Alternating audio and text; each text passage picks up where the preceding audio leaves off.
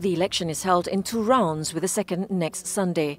Victory for Macron's party would be a watershed moment, pushing the 2 established parties to the sidelines.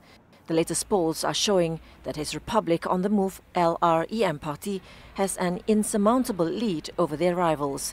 The latest polls from Ipsos France on Friday shows LREM claiming 397 to 427 seats in the National Assembly, far more than the needed majority of 289 seats.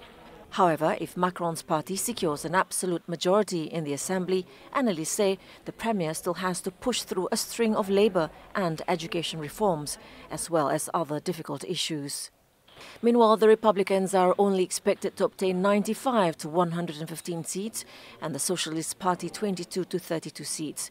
Both the centre-right Republicans and the Socialists failed to reach the presidential runoff last month for the first time in France's post-war history. Marine Le Pen's party, meanwhile, looks set to struggle to win 15 seats nationally, a score that would represent another deep disappointment after she was soundly beaten by Macron.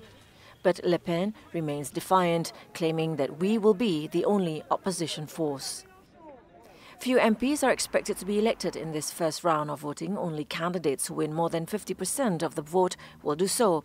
Otherwise, all candidates who secure at least 12.5% will go into the second round, where the winner takes the seat.